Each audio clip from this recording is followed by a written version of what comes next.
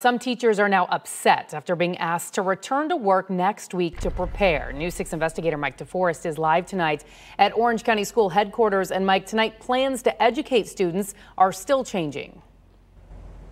It's a constant change. In fact, Orange County Public Schools Superintendent Dr. Barbara Jenkins says that she understands that parents, students, and even her own staff members are frustrated. There's going to be more changes, but she is asking for patience during what she calls a challenging transition. Now, here's what we know right now. Some school staff members in Orange and Osceola counties are being asked to come into school on Monday to begin preparing lessons and gathering equipment. Seminole County school staff will likely be reporting in from home by teleconference. Now, a reminder, all students must stay home. On the following Monday, March 30th, many school districts hope to begin instruction remotely using distance learning. Now, not all students have internet access or electronic devices, something school administrators are addressing. Some districts like Seminole and Osceola counties are trying to provide laptops and internet hotspots to families who may need it.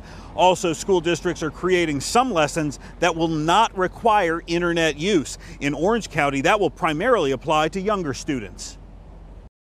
Our teachers are actually prepared to provide digital learning for our students. Younger students will have educational packets provided for them. But as you well know, thanks to our taxpayers, our middle and high schools and 1/3 of our elementary schools have 1-to-1 digital ratio. So our middle and high schoolers actually take their laptops home with them on a regular basis.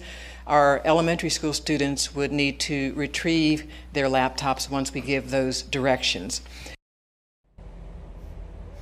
Now, all day today, we've been hearing from Orange County teachers and even the teachers union concerned that those teachers are going to have to go back into their buildings early next week.